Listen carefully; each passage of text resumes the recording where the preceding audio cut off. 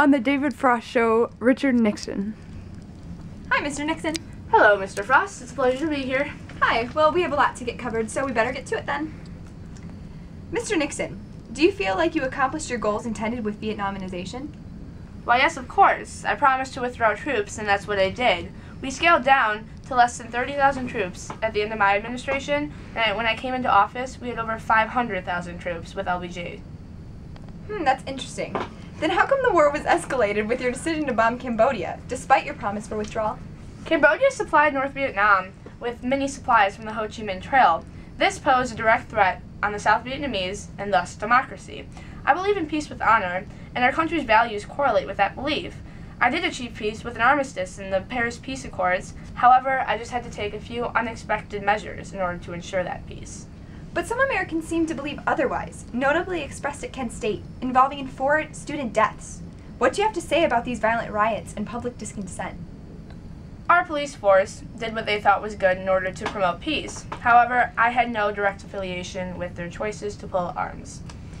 But in addition to that, Mr. Nixon, it has come to the attention of so many Americans that you have exercised extreme power during your presidency, especially pertaining to Vietnam.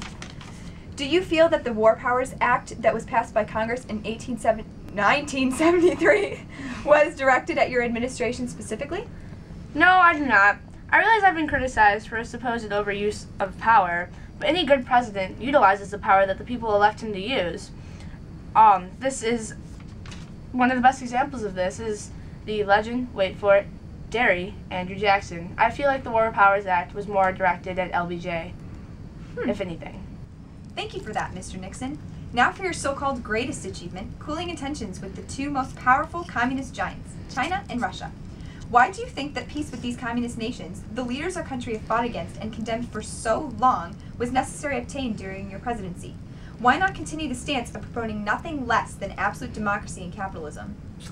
For the past 2 decades, the U.S. has focused so heavily on combating communism that domestically we were hurting. During my administration, we were especially struggling with stagflation, and we desperately needed trade. The Soviets and Chinese are some of the strongest trading markets in the world, and although we didn't like it, we had to make amends with them. I figured it would be best to set aside our differences in order to prosper as a country. Also, the threat of a nuclear war diminished with the Strategical Arms Limitation Treaty and the Anti-Ballistic Missile Treaty. Therefore, the war was less of a threat to us. Thank you for that, Mr. Nixon. Now lastly, in regards to the situation in the Middle East, do you think at that time that supporting Israel was truly the right choice, considering how important oil stakes were for this country? Absolutely. I know we struggled due to it, but we do not want to look weak, and we have always and will always honor our commitments to other countries. We have had an alliance with Israel for a long time, and I was not about to throw that away just because times were not favorable to us. Well, I'm sure many Americans shared the same belief, but it did lead to an oil embargo and economic strife at home, which we will continue in our next segment. Thank you very much, Mr. Nixon. Buy a new car today! Now welcome back to our show. Now, Mr. Nixon, do you feel at all responsible for the economic difficulties that devastated the nation as a result of the oil embargo that the OPEC established? No, I do not feel responsible. As I said, we have to support our ally Israel. I did everything in my power to ease the burdens of the American in this time of strife. There are ways that we can fill the energy gap domestically without destroying our natural resources. Without the embargo, we wouldn't have realized the impact of pollution on the environment. And what did you and your administration do to improve the state of the environment? Well, after Silent Spring, I decided to pass the Clean Air and Water Acts.